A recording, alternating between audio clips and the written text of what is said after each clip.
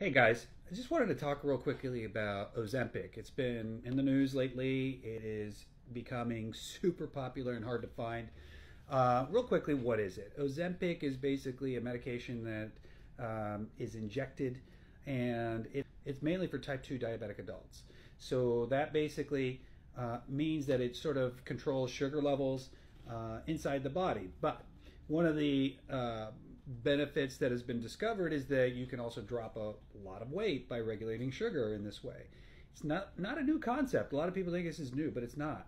The question is, should you be on it? And I think that is a very difficult question to say yes to 100%. I am not a big fan of taking medication that you don't absolutely need and then it has no endpoint. In other words, you theoretically have to keep staying on Ozempic to maintain the benefits. So it becomes very expensive and not very efficient in terms of weight loss.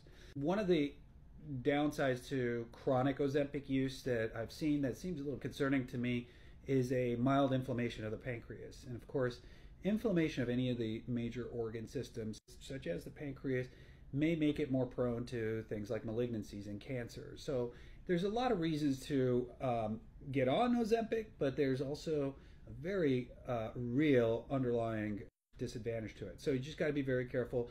Get it from a licensed doctor. Do not go to a med spa to get these prescriptions. These are not med spa prescriptions to be taking.